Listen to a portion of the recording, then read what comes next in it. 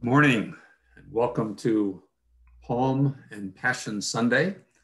We are going to begin with Hosanna.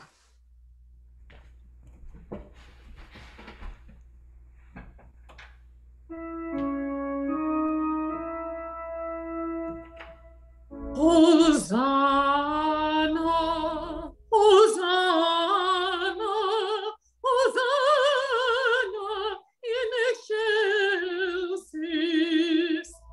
Hosanna, Hosanna,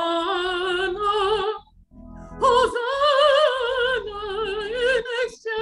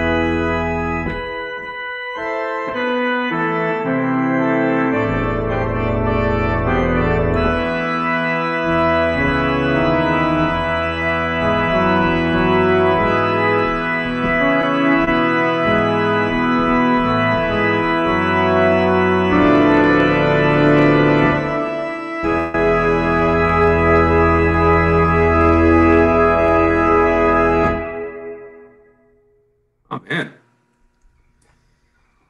Blessed is the one who comes in God's name. Peace in heaven and glory in the highest. Let us pray. Assist us mercifully with your help, O saving God, that we may enter with joy upon the contemplation of those mighty acts whereby you have given us life and immortality through Jesus Christ our Lord. Let joy fill our hearts this day as we shout our hosannas. Prepare our hearts to worship and celebrate, and remind us that the shouting will die out. The time of trial still lies ahead of us, and soon there will be a deathly quiet on the land as the Savior gives his life for us. Amen. Now listen to this Palm Sunday proclamation from the Gospel of Mark. When they were approaching Jerusalem at Bethphage and Bethany, near the Mount of Olives, Jesus sent two of his disciples and said to them, "Go into the village ahead of you, And immediately as you enter it, you will find tied there a colt that has never been ridden. Untie it and bring it. If anyone says to you, why are you doing this? Just say this, the Lord needs it and will send it back here immediately. They went away and found a colt tied near a door outside in the street. As they were untying it, some of the bystanders said to them, what are you doing untying the colt? They told them what Jesus had said, and they allowed them to take it. Then they brought the colt to Jesus and threw their cloaks on it, and he sat on it. Many people spread their cloaks on the road, and others spread leafy branches that they had cut in the fields.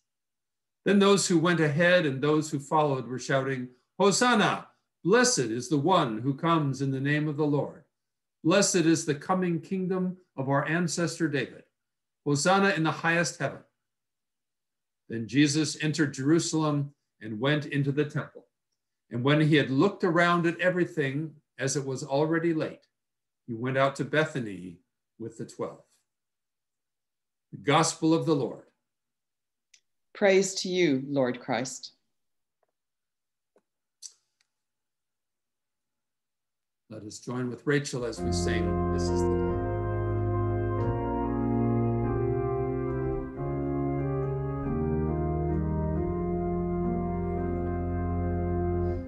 This is the day the Lord has made. Let us rejoice and be glad. This is the day the Lord has made. Let us rejoice and be glad.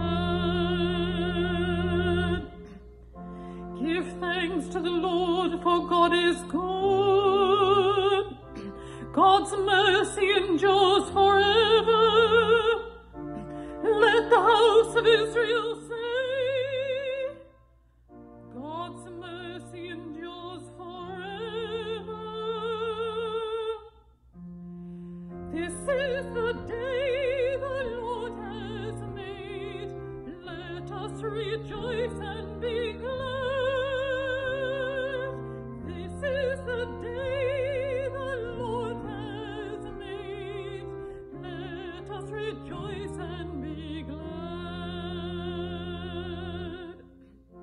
The hand of the Lord has struck with power. God's right hand is exalted. I shall not die, but live anew, declaring the works of the Lord. This is the day the Lord has made. Let us rejoice and be glad. This is the day the Lord has made. Let us rejoice and be glad. The stone which the builders rejected has become the cornerstone.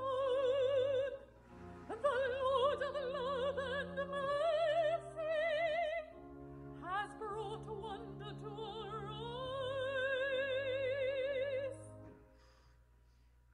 This is the day the Lord has made. Let us rejoice and be glad. This is the day the Lord has made. Let us rejoice and be glad.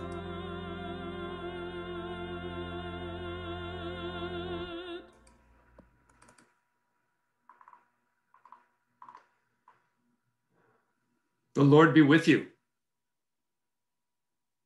And also with you. Let us pray. We come to prepare for the holiest of weeks.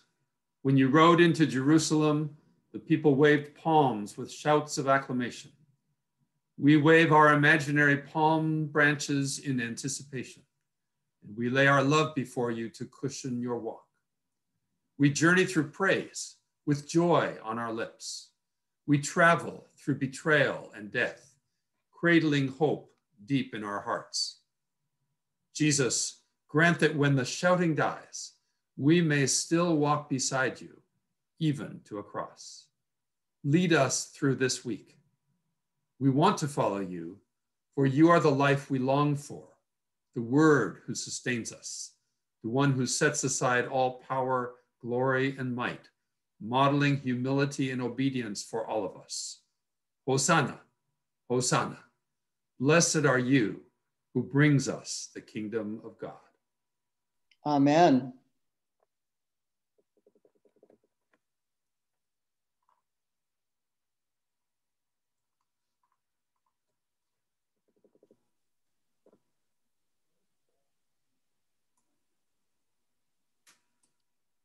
A reading from the book of Isaiah. The Lord God has given me the tongue of a teacher, that I may know how to sustain the weary with a word. Morning by morning, God wakens my ear to listen as those who are taught. God has opened my ear, and I was not rebellious. I did not turn backward. I gave my back to those who struck me, and my cheeks to those who pulled out the beard. I did not hide my face from insult and spitting. God helps me. Therefore, I have not been disgraced. Therefore, I have set my face like a flint, and I know that I shall not be put to shame. The one who vindicates me is near. Who will contend with me? Let us stand up together. Who are my adversaries? Let them confront me. It is God who helps me. Who will declare me guilty? Hear what the Spirit is saying to God's people. Thanks be to God.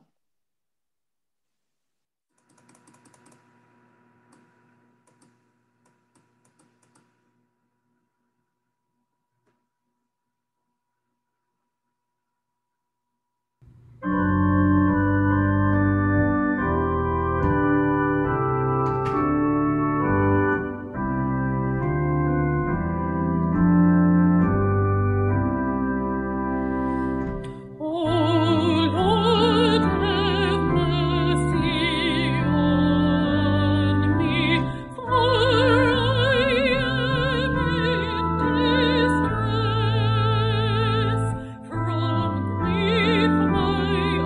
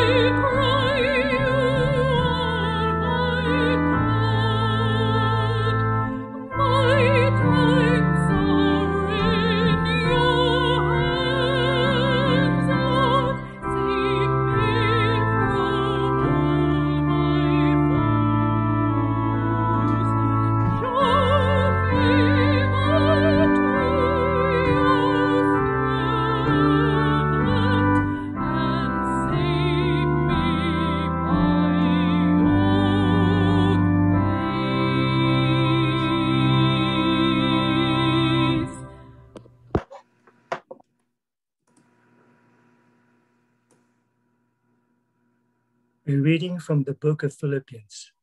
Let the same mind be in you that was in Christ Jesus, who though he was in the form of God and did not regard equality with God as something to be exploited, but emptied himself, taking the form of a slave, being born in human likeness.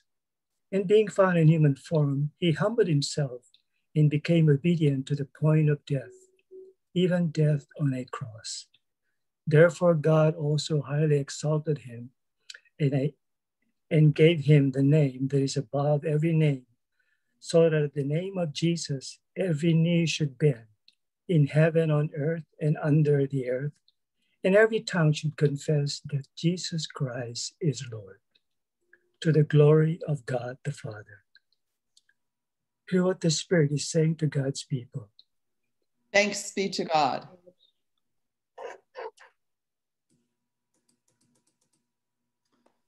Now I invite you to listen as Rachel sings our gospel hymn.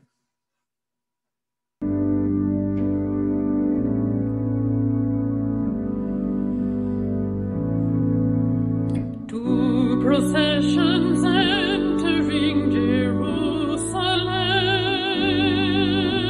two opposing kingdoms on display. Which of these processions are we part of? Which one will we follow on its way? Will we shout hail Pilate or Hosanna? When we have a choice whose praise to sing, will we trust the violent mighty ruler? Will we trust the peaceful peasant king?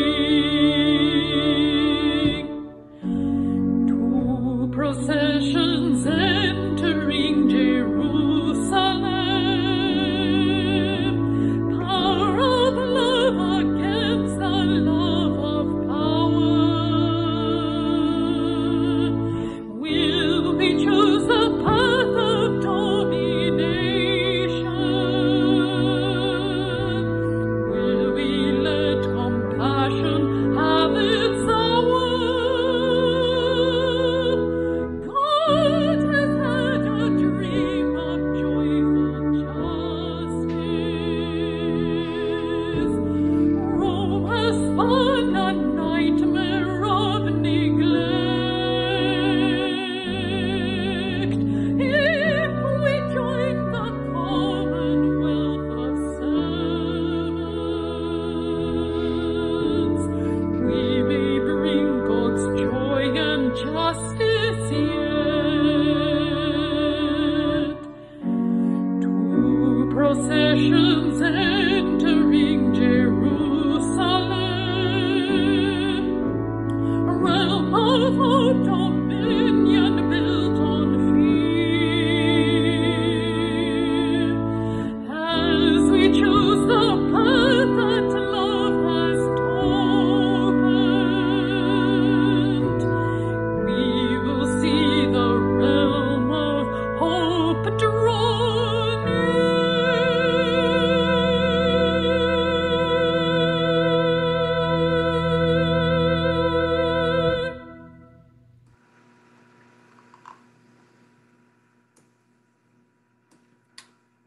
And now I invite those who are here listed as participants in the dramatic reading of the Passion story to be ready as together the Passion of Jesus Christ according to Mark.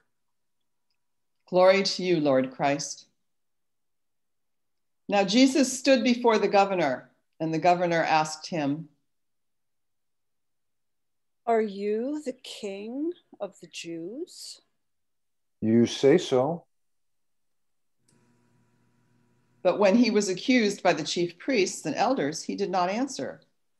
Then Pilate said to him, Do you not hear how many accusations they are making against you? But he gave him no answer, not even to a single charge, so that the governor was greatly amazed. Now, at the festival, the governor was accustomed to release a prisoner for the crowd, anyone whom they wanted. At that time, they had a notorious prisoner called Jesus Barabbas. So after they had gathered, Pilate said to them, Whom do you want me to release for you? Jesus Barabbas or Jesus who is called the Messiah? For he realized that it was out of jealousy that they had handed him over. While he was sitting on the judgment seat, his wife sent word to him, "Have nothing to do with that innocent man, for today I have suffered a great deal because of a dream about him." Now the chief priests and the elders persuaded the crowds to ask for Barabbas and to have Jesus killed. The governor again said to them, Which of the two do you want me to release for you? and they said, Everyone, Barabbas. Barabbas. Pilate said to them, Then what should I do with Jesus who is called the Messiah? all of them said, Crucify him. Then he asked, Why? What evil has he done? Let him be crucified. Let him be crucified. So when Pilate saw that he could do nothing, but rather that a riot was beginning, he took some water and washed his hands before the crowd, saying, I am innocent of this man's blood. See to it yourselves. Then the people as a whole answered, His blood be on us and on our children. So he released Barabbas for them, and after flogging Jesus, he handed him over to be crucified. Then the soldiers of the governor took Jesus into the governor's headquarters, and they gathered the whole cohort around him. They stripped him and put a scarlet robe on him, and after twisting some thorns into a crown, they put it on his head.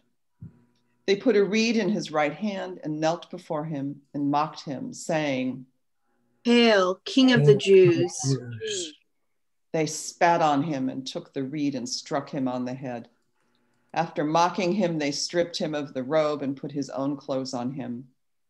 Then they led him away to crucify him. As they went out, they came upon a man from Cyrene named Simon. They compelled this man to carry the cross. And when they came to a place called Golgotha, which means place of a skull, they offered him wine to drink, mixed with gall, but when he tasted it, he would not drink it. And when they had crucified him, they divided his clothes among themselves by casting lots. Then they sat down there and kept watch over him. Over his head, they put the charge against him, which read, "This is Jesus, the King of the Jews." Then two bandits were crucified with him, one on his right and one on his left. Those who passed by derided him, shaking their heads and saying, You were going to destroy the temple and build it in 3 days. If you are the Son of God, save yourself and come down from the cross. In the same way, the chief priests also, along with the scribe and elders, were mocking him, saying, He saved others. He cannot save himself. He is the King of Israel. Let him come down from the cross now, and we will believe in him.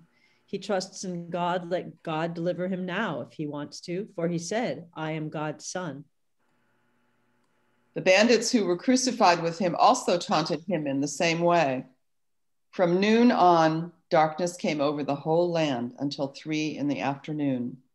And about 3:00, Jesus cried out with a loud voice, Eli, Eli, lema sabachthani. This man is calling for the prophet Elijah. At once, one of them ran and got a sponge, filled it with sour wine, put it on a stick, and gave it to him to drink. But the others said, Wait, let us see whether Elijah will come to save him. Then Jesus cried again with a loud voice and breathed his last. At that moment, the curtain of the temple was torn in two from top to bottom. The earth shook and the rocks were split. The tombs were opened and many bodies of the saints who had fallen asleep were raised. After his resurrection, they came out of the tombs and entered the holy city and appeared to many. Now, when the centurion and those with him who were keeping watch over Jesus saw the earthquake and what took place, they were terrified and said, "Truly, this man was God's son." The gospel of the Lord. Praise to you, Lord Christ. O Christ.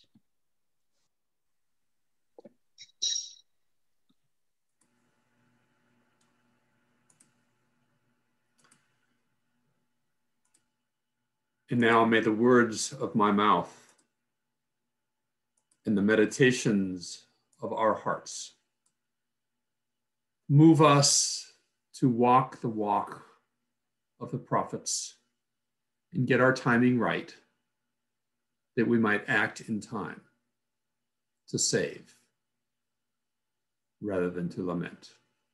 O God, the one who stepped in time to save us. Amen. Well, every year, Christians rehearse the events of Jesus' life during this, his last week. This year, I find myself starting Holy Week with a serious question about the prophetic path that Jesus walked to the cross. And that question is, are prophets the only ones who get the timing right? Are the rest of us predisposed to ignore their message until it's too late? I enter this week with many news stories from around the world bouncing around my brain. Echo Park, the US southern border with Mexico, Atlanta, Boulder, Georgia, Washington, Myanmar. In each case, if leaders had acted on the challenges those regions represent, when prophets were saying what should be done, we would be facing a better situation than we are facing now. And I find the same kinds of stories in my own life. Actions I didn't take when I first knew I needed to. Issues I didn't confront with my children in time. The church's failure to face uncomfortable situations head on in the moment they arose. And as I reflect on each of those stories in light of today's Passion Sunday texts, I find myself both encouraged and discouraged about joining Jesus on the prophetic path.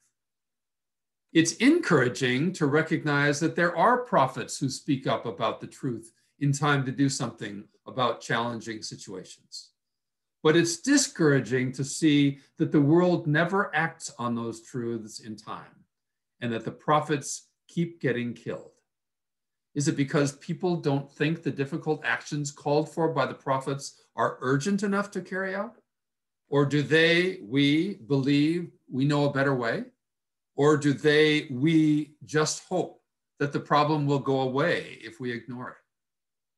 Whatever the reason, the result is a crisis that could have been avoided, but now only offers options between bad and worse. So Echo Park has been on front pages this week as government forces have cleared it of the unhoused residents who have occupied it for the last 18 months, amid protests from neighbors and advocates. Prophets spoke up years ago, saying that housing and income inequalities had to be addressed to avoid greater crises in the future. But the world, we always found it more convenient to postpone those conversations. The stories of our migrant siblings charting a course from Central America and flooding our southern border pit humane policies of welcome against harsher policies of effective deterrence. Decades ago, prophetic voices calling for justice in Central America were blown out of earshot by the dominant political winds of the day. Back-to-back mass shootings in the last 2 weeks have reawakened familiar debates about gun safety that arise after each one of the hundreds of mass shootings that have occurred in the last 25 years. Money and power have thwarted even the will of the majority of citizens to protect people from gun violence. Last week's changes in voting laws in Georgia, against the backdrop of recent electoral upsets and blatant expressions of racism around the country, reveal that the arc of racial justice in this country keeps getting pushed back. Prophets who addressed blatant racism in voting laws have lost their lives. And the ongoing conflict in Myanmar has become a surrogate battleground for the United States and Russia, with the people being the ones who suffer. Prophetic voices in the form of students, Buddhist monks, and an ousted Nobel Peace Prize winning civilian leader have all called for systemic change in that country. And the current generation just wants to protect the small advances won through all those efforts. Well, a similar dynamic took place under Isaiah's prophetic leadership. Isaiah kept offering hope to the exiles who were still in Babylon. But those exiles had become weary of Isaiah's constant predictions of deliverance, which never materialized. And so they rejected his prophetic message. But as Isaiah writes in today's passage, he was undeterred.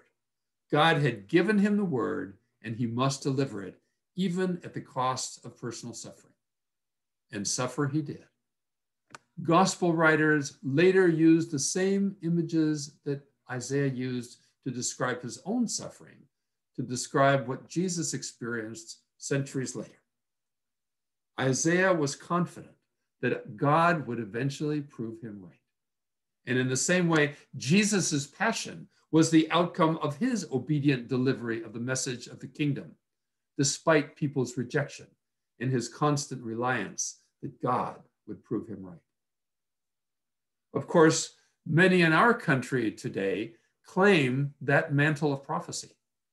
The QAnon phenomenon may be the most significant, but it is the loss of a sense of history that makes people believe false prophets. Isaiah uses a phrase that can be translated in several ways: the tongue of a teacher, those who are taught, or as the Message translated, a well-taught tongue. And as is often true in biblical texts like that, the ambiguity actually enriches the meaning rather than obscures it. In this case, it emphasizes that the only way to teach is to learn, and the only way to lead is to be able to follow. But either way, it's the ability to speak from hard-won ideals, derived not from scattered dreams of starry nights, but in the full light of morning. And that is one difference between prophetic wisdom and conspiracy theories that we need to keep remembering. Both Isaiah and Jesus understood that sometimes we have to go deeper than a person wants to go to sustain the weary with a word. Isaiah knew how to sustain the weary with a word, even the ones who were weary of his message. Notice that Isaiah didn't say comfort the weary. Comfort doesn't always sustain. It may help the weary to cope, and that may be necessary, but it's never enough. To sustain the weary, it's not enough to help them avoid getting in trouble, or even to avoid getting overwhelmed with sadness or anger or grief. We must help them embrace the trouble, the sadness, the anger, and support them through it. And that's where Isaiah's and Jesus's examples offer encouragement for our discouragement. When we or our leaders fail to act in time and let crises get out of hand, we can seek the one that Isaiah calls the servant to sustain us with a word. The gospel writers saw Jesus with that same spirit of the servant. And that's why they quoted this section of Isaiah so often. That spirit sustains and encourages us, whether we're lamenting the impact of the delay in finding answers for the unhoused in Echo Park, or sustenance for the weary travels at the US-Mexico border, or hope for the grieving and frightened communities of Atlanta and Boulder, or strength for our family and friends and neighbors, weary from the demands and anxieties of a culture that feels more and more alien, and from keeping so much inside because they don't think anyone will understand them. First, we must receive that word for the weary from God. We must receive it ourselves. Only then can we offer it to others. Together, we might find what we need to stand up to the challenges of today rather than clean up the mess after they become crises tomorrow. By listening to those issues and bringing them into light, a deeper healing can come and a more effective sustenance can result.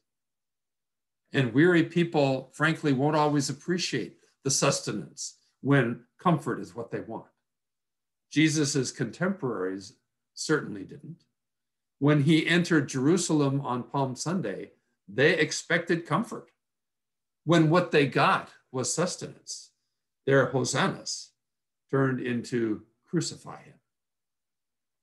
So the ability to walk in obedience and the gifting to teach and sustain those who are tired of the long road ahead sometimes produce not reward, but derision from fellow travelers. And that may be what it means for us to take up our cross and follow Jesus. So I repeat the questions I asked at the beginning. Are prophets the only ones who get the timing right? And are the rest of us predisposed to ignore the message until it's too late? Jesus's sustaining word just might encourage us enough to pay attention when we can still bring healing rather than violence. Friends, may it be so. Amen.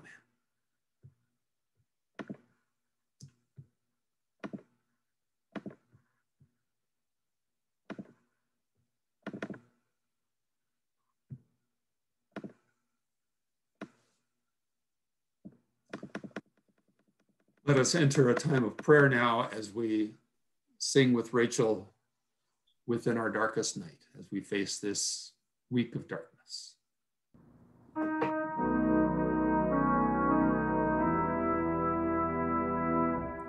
Within our darkest night, you kindle the fire that never dies away, never dies away. Within our darkest night, you kindle the fire that never dies away, never dies away.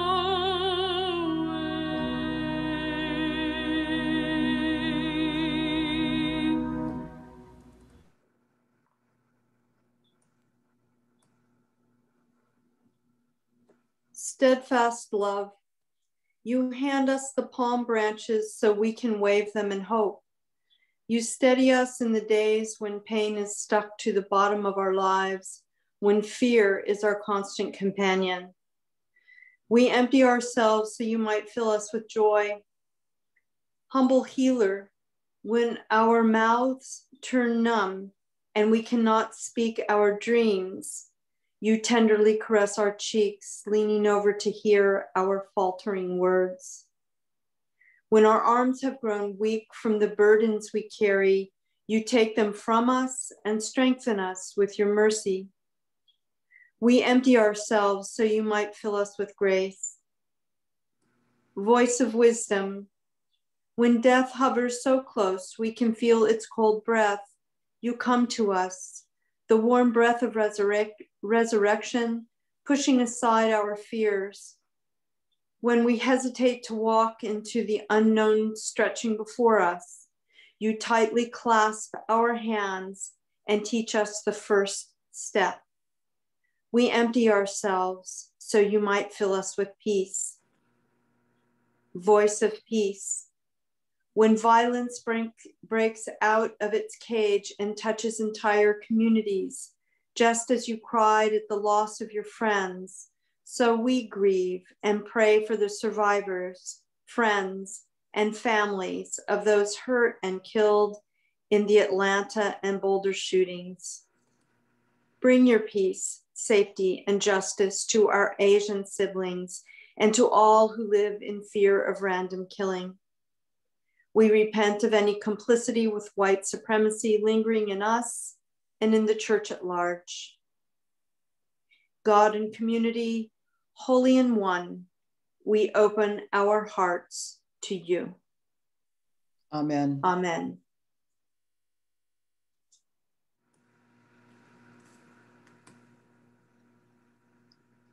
Gracious God, we have wasted opportunities to interrupt darkness. Too often we come behind the tragedy and fail to cry out before the horror. We have cried much over caskets and not wept enough over wars. We have sent flowers for funerals and not enough for just because, or to say, I love you. Teach us to intercede and be willing to interrupt when the warnings of death have reached our ears. Forgive us for giving our attention to smelling the roses for so long that we have lost the ability to smell the stench of death.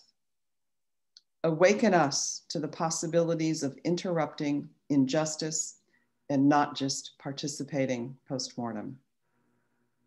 Amen. Our God who vindicates you is near and has heard your confessions. You will not be put to shame. With God as your help, no one can declare you guilty. Siblings in Christ, your sins are forgiven. Be at peace. Amen. Amen. Now I invite you to unmute yourselves as we have an opportunity to share our prayers with one another at a more intimate level. And I invite those who are on Facebook to share your prayer requests with us, and we will include those as well. Who and what is on your heart this morning?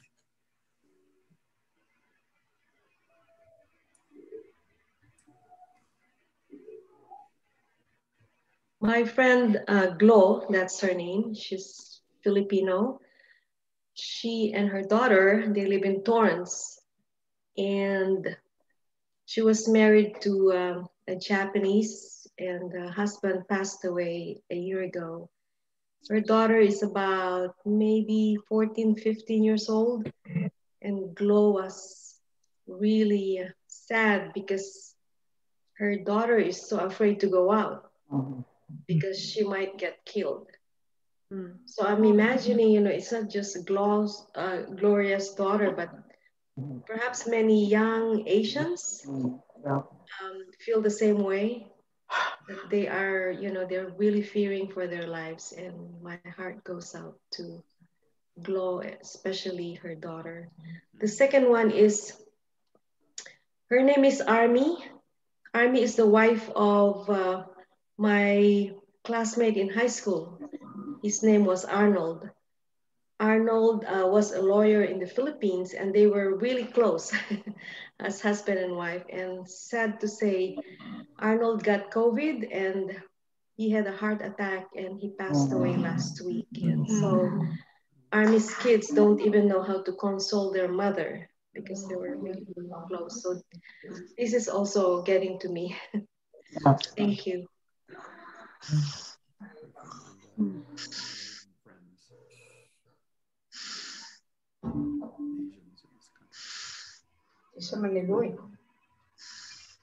I'd like to extend a prayer for Marcus's father, who unfortunately took a fall the other day and broke his hip and has to get some surgery. So keep him in their prayers. In the same week, his father's sister, his aunt, was diagnosed with breast cancer. So we're just keeping Marcus's family in this week. Thank you. What is your father's name, Marcus? Hector? Mm-hmm. Okay. Pray for Hector. Prayers for you, Hector. Amen. Let's pray for the 200 unhoused that were moved from Echo Park. I pray for their safety. I hope and I pray that they will get the help that they need.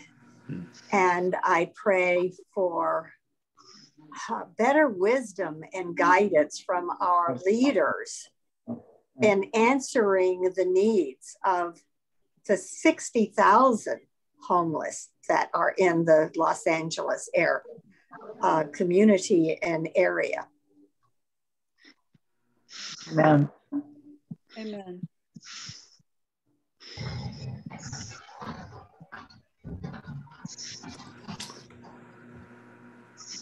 Other prayer requests? I want to say thanks for our bishop, who was actively there talking to the police, to minister to the unhoused that were experiencing this trauma, and the media. He represented us so well with such a loving heart. I'm thankful that he was there. For wise writing about it, a very complex situation that he wrote wisdom. That was yes.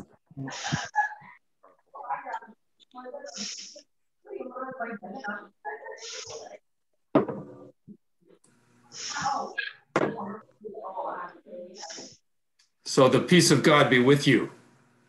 And also with you. Also with you. Treat one another with that peace. Robert. Peace, everybody. Peace, everybody.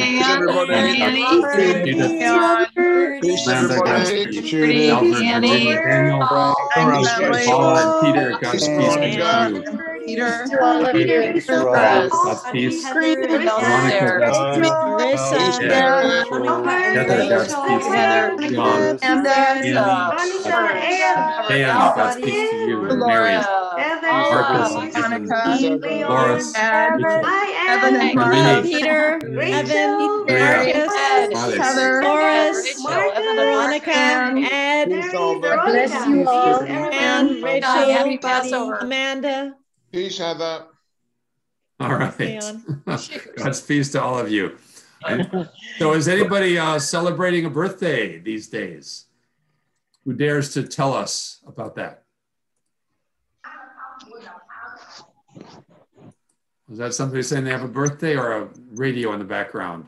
All right. Okay, well, I invite you to mute then. And I just want to remind you of the upcoming events on the first 4 days of April. Monday, Thursday, this Thursday at 6 p.m. If you can show up at the church, if you're vaccinated, if you're feeling safe enough to do that, there will be seats outside. There will be seats just inside the open windows that are doors, windows that will be fully open. So we invite you to come. We will be doing hand washing. We will be sharing the Eucharist. Come masked. We will be keeping social distance. And if you are not coming, cannot come, we invite you. We will be on Zoom and Facebook as well. And the same is true for Friday when we'll do the Stations of the Cross. So we invite you to come to the church or to be on Zoom or Facebook. And then on Saturday night, the 3rd, we invite you to join the Diocesan Easter Vigil, which I think will be a beautiful service of music and readings at 8 p.m. on the Diocese of Los Angeles Facebook page or YouTube channel. And then on Easter Sunday, some of us are going to show up for church, and we welcome you and invite you to join us at 11 a.m. And those who can't will continue to be on Zoom and Facebook. So however you might, if you do show up, don't forget your mask and don't forget to socially distance. So that's the week coming up as we walk with Jesus through death to life. And we finally have a time for the Interfaith Book Club. Remember, we're reading the novel If Beale Street Could Talk by James Baldwin. And we are going to be meeting every other Saturday at 3 o'clock. We used to meet at 4, now we're going to meet at 3 o'clock, and it's starting on April 10th. So there's the Zoom link. If you would like to have that emailed to you or be added to the group, just let me know and I'd be glad to add you to the email list. And the food bank, which was closed because of the disturbances in Echo Park 2 days ago, is going to be open differently. We're usually not open on Good Friday, but they're going to be open on Good Friday this Friday. So if you know of people who are food insecure and need that, we invite you to attend. So let us take our offering. Feel free to donate at the website or mail a check or bring it this week in person as we listen to Rachel sing this anthem in German, but with the words that are right here.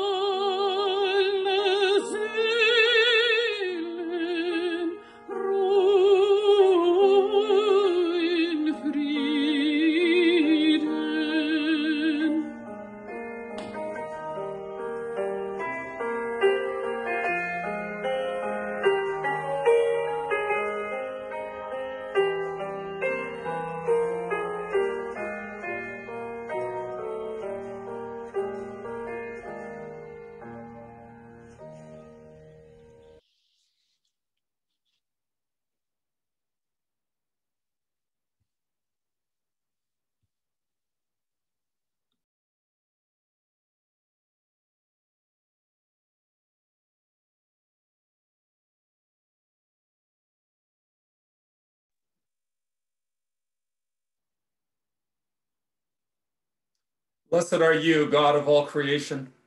Through your goodness, we have these gifts to share.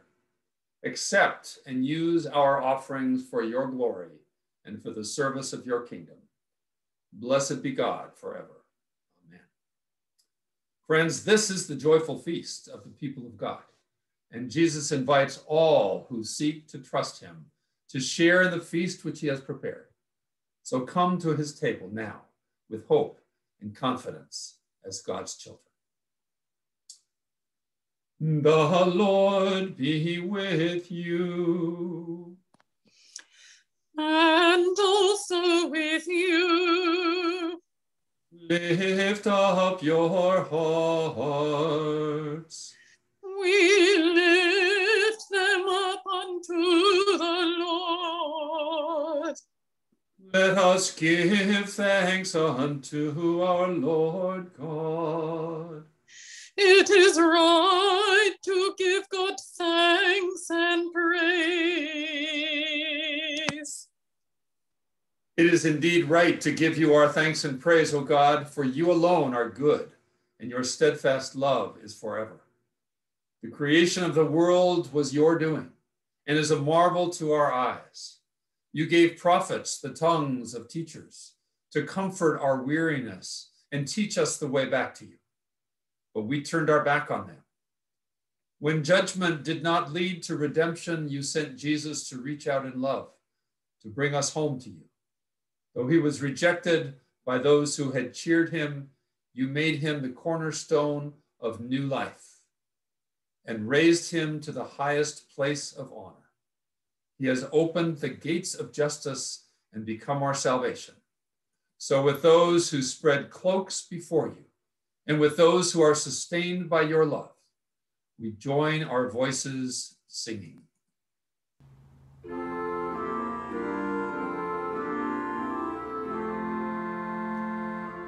Holy, holy, holy Lord, God of God and might, heaven and earth are full of your glory. Hosanna in the highest. Hosanna in the highest. Blessed is he who comes in the name of the Lord. Hosanna in the highest. Hosanna in the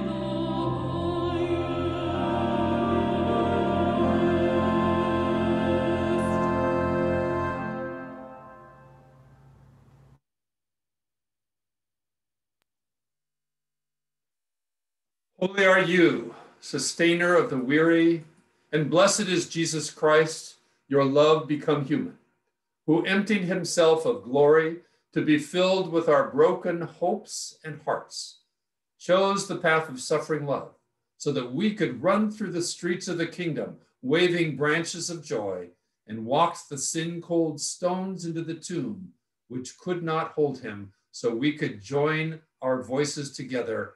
Hosanna, Hosanna, he is risen. And as we journey through Jerusalem and beyond, as we struggle with death, loss, and grief, we would ponder that mystery we call faith.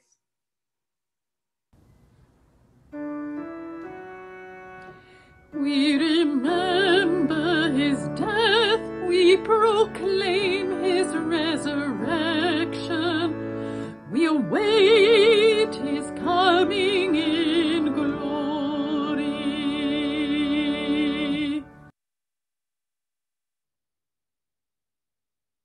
Here at the table, graced with creation's gifts, we discover the world you intend. We gather at this table, the bread and the cup made sacred by the presence of your Spirit. For on the night before he died for us, Jesus took bread, gave thanks, broke it, gave it to his friends, and said, "Take, eat. This is my body given for you. Do this for the remembrance of me."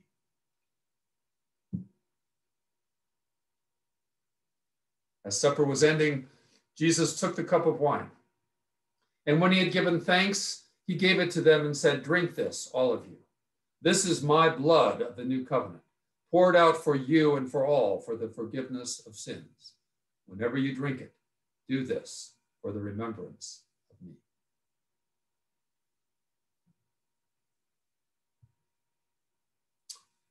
As we prepare to eat of the bread, we pray that its grace might strengthen us so we would become as persistent as you in confronting injustices, challenging oppressive actions, and reaching out to lift the fallen.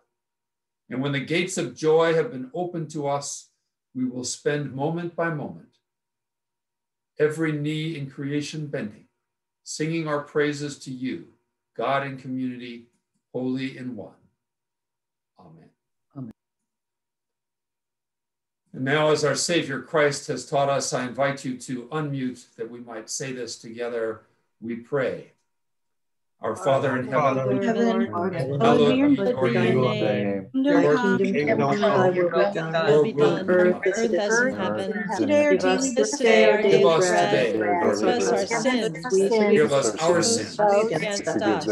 Lead us not Save us into from the time of temptation, trial, but and deliver deliver us us from from evil. the power, And as the kingdom, deliver us from power, evil. and the glory glory are yours. forever and ever. Amen. Now and forever. Amen.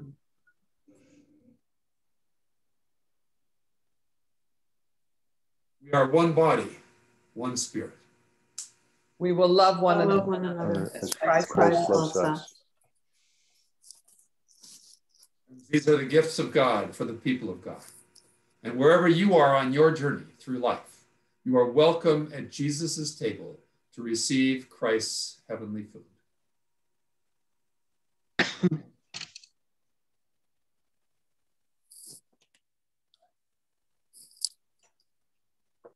And so now I invite you to pray together this prayer as we experience this spiritual communion together. My Jesus, My Jesus, I believe you are truly present in the blessed sacrament Love of you above water. all things. I love you above all Above all things. things, I long cannot now for you receive in my you soul. sacramentally. I cannot I receive you cannot now sacramentally. receive you As though you have sacramentally. already My heart, Come, I embrace you. oh, you have already come. Entirely I embrace though you. I you have unite already myself come. entirely to you. Embrace you and Never unite permit me to be myself separated from you. Never Amen. never permit separated to be from you. separated from you. Amen.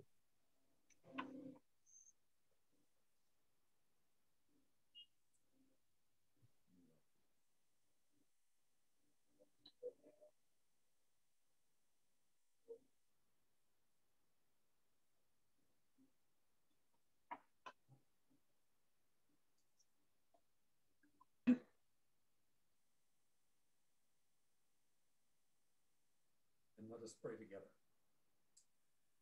Eternal God, Heavenly Father, you have graciously accepted us as living members of your Son, our Savior, Jesus Christ, and you have fed us with spiritual food in the sacrament of his body and blood.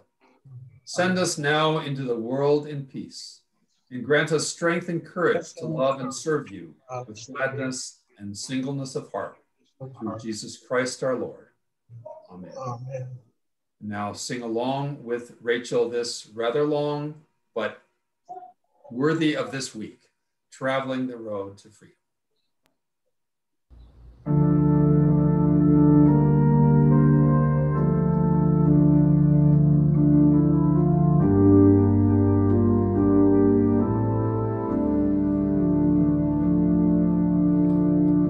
Traveling the road to freedom, who wants to travel the road with me?